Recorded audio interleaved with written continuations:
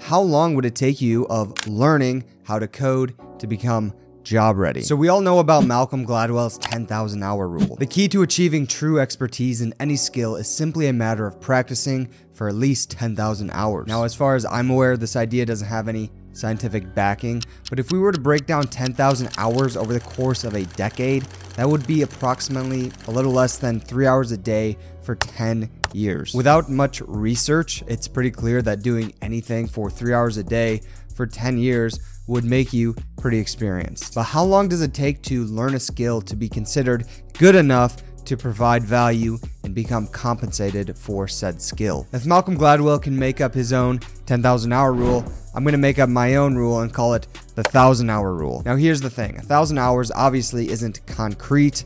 It may be a little more, it may be a little less, it may be a lot less. It all just depends on your scenario. In the past, I've thrown out arbitrary timelines like 6 months for learning how to code, but honestly, I hate throwing around timelines like this because sure, you could probably learn how to code in 6 months, but if you're only doing it for 5 hours a week, there's just simply no way. Now, I want to break down these 1,000 hours and apply it to your learning journey as it relates to becoming a software developer. First things first, let's get timeline out of the way. Breaking down 1,000 hours over the course of 3 hours a day or 21 hours a week would look like about 1 year of learning how to code. If you were to study as if it were your full-time job at 40 hours a week, it would take you about 25 weeks or 6 months, which is pretty close to how long a typical coding bootcamp lasts. The important thing is to identify your personal situation and adapt to a schedule that works for you. And also remember that it's a marathon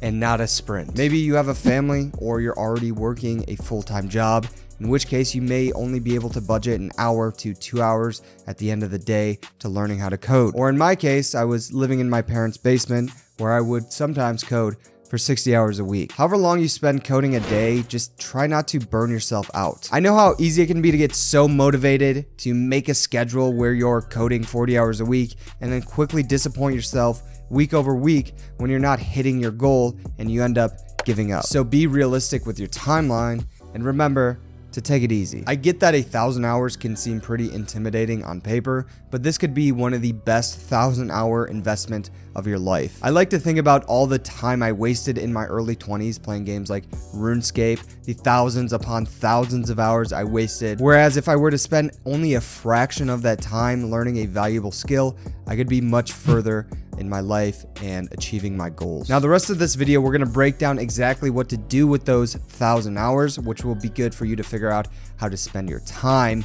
But I'd actually encourage you to not even think about it or track each hour of your time, as that may lead to you getting burnt out. The goal when learning how to code is sure, learning a valuable skill set and getting a job, but it's so important to enjoy yourself. Coding can be a really engaging pastime where you're not even thinking about how many hours you're putting in. So let's talk about what you should be doing with those 1,000 hours in order to become job ready or considered entry level. For the first 100 hours of your 1,000 hour time block, you've got to learn the fundamentals. After you've decided on what path you want to go down as a programmer, game development, mobile development, back-end web, front-end web, full stack, it's time to pick a language. Like I've said in the past, alongside many other programmers, it doesn't really matter the language you pick because the fundamentals end up transferring across all programming languages once you learn them. However, if you want to hit the ground running from the get-go, pick a language that's popular in the job market. The most popular language is JavaScript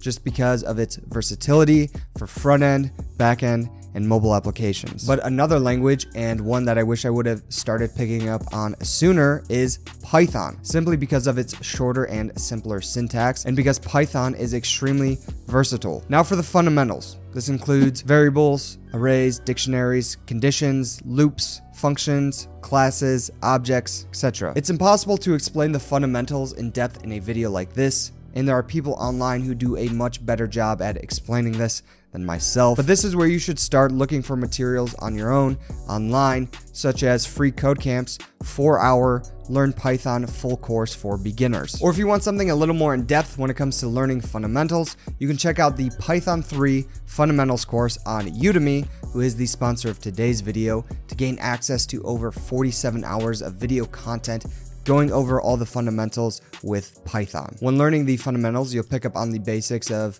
object-oriented programming, but I'd take that a step further and find a resource specific to OOP, like this book I'm currently reading titled The Object-Oriented Thought Process, or even maybe another course on OOP, such as Python OOP, Object-Oriented Programming for Beginners, again, on Udemy. After you learn the fundamentals, the next step would be to learn some frameworks. This will be about your next 200 hours. Now, a framework is essentially a set of tools and modules that can be reused for various projects and speed up your development time. You may have heard of frameworks like React Native, which is a JavaScript framework for developing cross-platform applications, or Django, which is a Python-based framework for developing web applications. Both of these frameworks are highly utilized in the software development market, and depending on where you want to end up in your career, learning either of these would be a safe bet. I personally think one of the best ways to learn a framework when first starting out is by following along with tutorials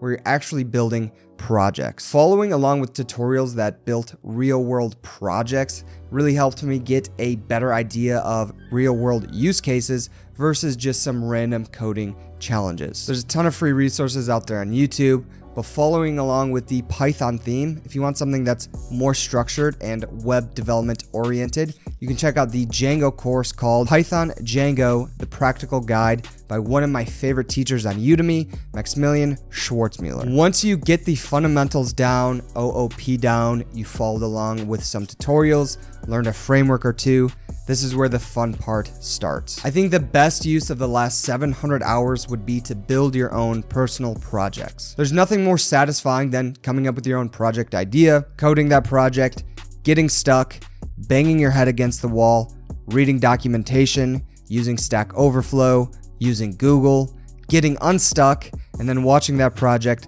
come to life. When you don't have that crutch of a tutorial to hold you up, that's when you really start to learn. I always tell people that you don't need your own unique idea when building your own projects. Take something that's already out there, add your own twist on it, and start coding it. The goal of building your own project is to have a solid portfolio, a solid body of work, so you can take that into an interview to show them that you know what you're doing. Also, when building your own projects, make sure to learn Git. Git is the industry standard for source control, which essentially is a way to track, save, and manage changes in your software. I know that I've laid out this path to learning in a very linear fashion, but understand that the steps for learning aren't linear. Instead of thinking of your learning as a linear path, think of it as more of a cycle. You may have to jump back to learning more of the fundamentals, even when you're building your own projects. Or maybe you don't need to spend as much time as learning the fundamentals. You can jump straight into building your own projects. Because the fact of the matter is, regardless of how much experience you get,